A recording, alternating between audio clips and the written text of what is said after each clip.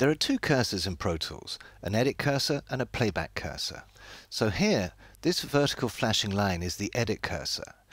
Playback cursor, or playhead, is a vertical line that will move away. When I hit play, it'll move away from this edit cursor.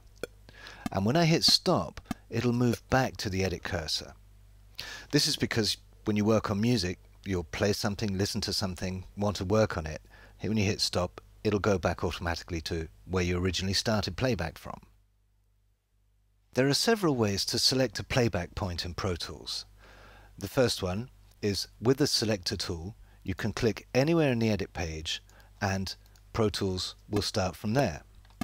You can also do this in the conductor or the time-based rulers and select a playback point.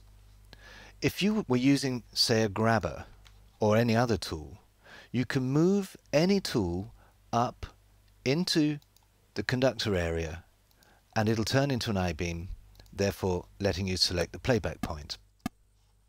There are also three scrolling options. Go to Options, Edit Window Scrolling, and we have No Scrolling, After Playback, and Page. Let's first look at Page. When the playback cursor gets to the right-hand side of the page renews itself.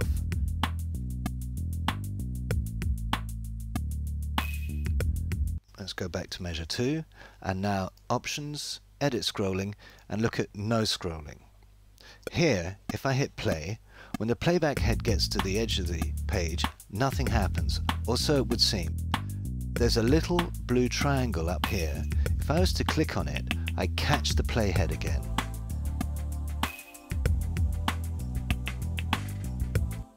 The same happens the other way.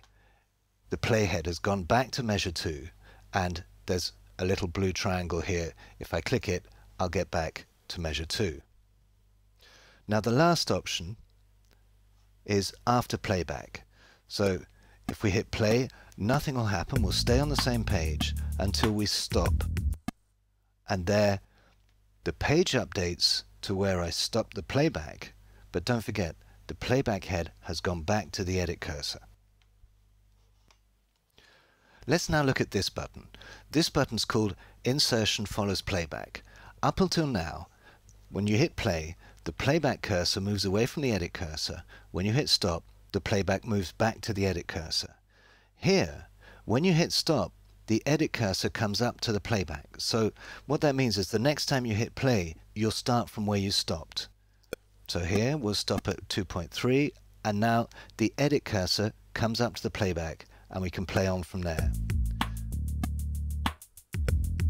So here I'll catch my playhead, and now the edit cursor is at measure 5.